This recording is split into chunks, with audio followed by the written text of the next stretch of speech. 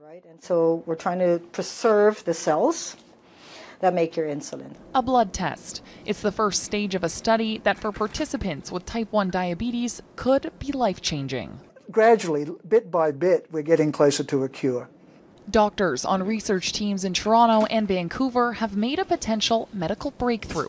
They're now studying how a drug used to treat other autoimmune diseases can help recently diagnosed type 1 diabetics. Early indicators show promising results of Ustekinumab and its ability to prevent the body from destroying the beta cells that produce insulin. Not only can we preserve those beta cells, so that would mean, for instance, that they would only need perhaps a little bit of insulin, or perhaps even regenerate their cells so that they don't need insulin at all.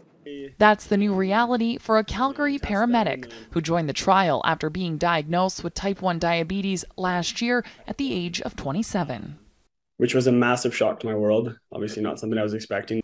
After 2 doses of Ustekinumab, he noticed his insulin needs dropped. And now, instead of taking insulin multiple times a day, 1 dose of the new drug every couple of months keeps his condition under control. It's almost like a new lease on life. I know that sounds ridiculous, but I feel like I kind of have control of my life again. After a successful trial, researchers now have the funding to start a study, but their participant requirements are specific. They need people aged 18 to 35 who have been diagnosed within the last 100 days. It's important we get them early on when they've still got those 2 billion beta cells still around.